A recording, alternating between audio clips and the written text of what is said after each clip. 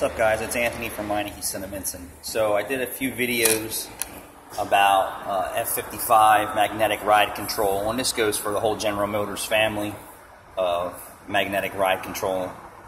And then there's the resistor. So I did a video where you could use resistance, and I used a light bulb just showing how it would temporarily keep the light out, but eventually that bulb will burn out from vibration or heat, depending on how much the computer activates.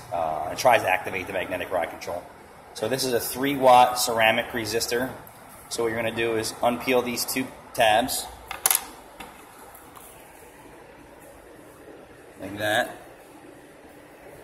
Okay, and then at the top of the struts, there's a plug. So you're going to unplug that, and then you're going to plug this in. Now, resistors flow only in one direction, so you're going to need a multimeter to check it to see which direction it is. But this is a 3-watt or 3 ohm resistor. And you're going to need 4 of them if you're doing all 4 corners. If you're just doing the fronts, then you only need 2. So you're going to plug these into the connector.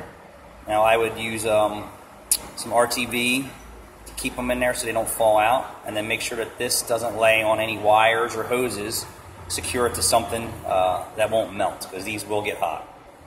So that's the resistor that you want to use. Thanks for watching, and subscribe.